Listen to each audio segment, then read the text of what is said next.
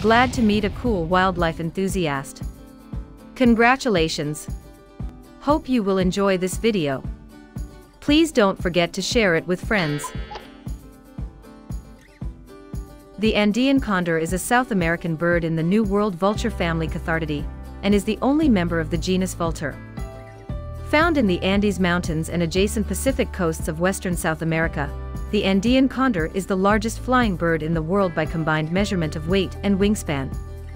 It has a maximum wingspan of 3.3 meters and weight of 15 kilograms.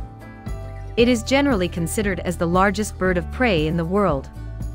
It is a large black vulture with a ruff of white feathers surrounding the base of the neck, and especially in the male, large white patches on the wings. The head and neck are nearly featherless, and are a dull red color, which may flush and therefore change color in response to the bird's emotional state. In the male, there is a wattle on the neck and a large, dark red comb or caruncle on the crown of the head. The female condor is smaller than the male, an exception to the rule among birds of prey. The condor is primarily a scavenger, feeding on carrion. It prefers large carcasses, such as those of deer or cattle. It reaches sexual maturity at 5 or 6 years of age. 1 or 2 eggs are usually laid. It is one of the world's longest living birds, with a lifespan of over 70 years in some cases.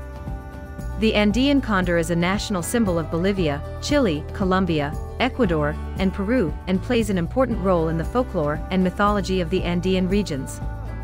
It is considered vulnerable by the IUCN. It is threatened by habitat loss and by secondary poisoning from carcasses killed by hunters. Captive breeding programs have been instituted in several countries.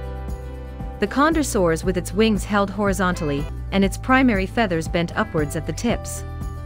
The lack of a large sternum to anchor its correspondingly large flight muscles physiologically identifies it as primarily being a soarer.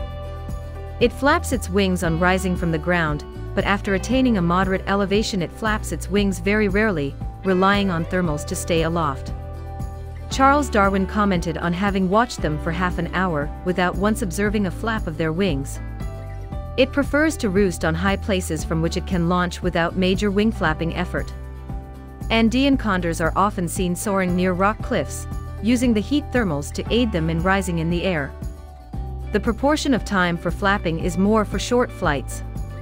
Flapping between 2 thermal glides is more than flapping between 2 slope glides. It is a scavenger, feeding mainly on carrion.